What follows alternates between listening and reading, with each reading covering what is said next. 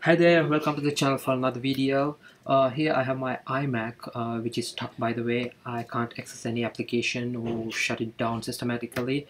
So I'm going to demonstrate to you how to do a forced shutdown or a forced restart. So let's go ahead and see. There's a power button at the back of the PC.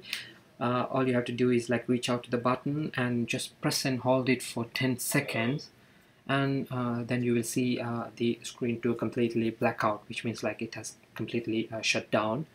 uh, I wouldn't normally recommend anybody to do this unless there's no other way out, because as you know, like doing this very often can damage your hard drive.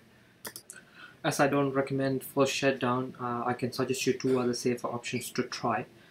First is to try force quitting all your applications. You can do this by going through the keyboard shortcut Option, Command and Escape. This will pop out a window showing all your running applications. You can just select all of them and force quit. This might bounce back to your system.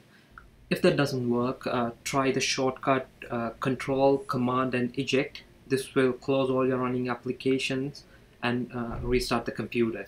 So this is the normal shortcut for restarting a computer. So just try this. If that works, then it's fine. You don't have to go for forced shutdown. Keep the forced shutdown as the last resort always.